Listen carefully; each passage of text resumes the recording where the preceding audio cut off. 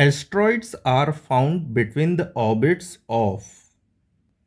Options are Saturn and Jupiter, Mars and Jupiter, the Earth and the Mars, none of these. Asteroids are found between the orbits of Mars and Jupiter. Asteroids are small rocky objects revolving around the Sun and are too small to be called planets. There are a lot of asteroids present in our solar system, but most of the asteroids lie in the main asteroid belt, which is the region between the orbits of Mars and Jupiter.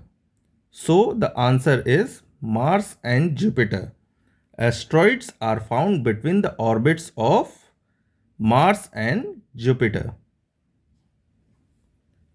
For more such videos, please subscribe our channel and press the bell icon for the latest notifications. Thank you.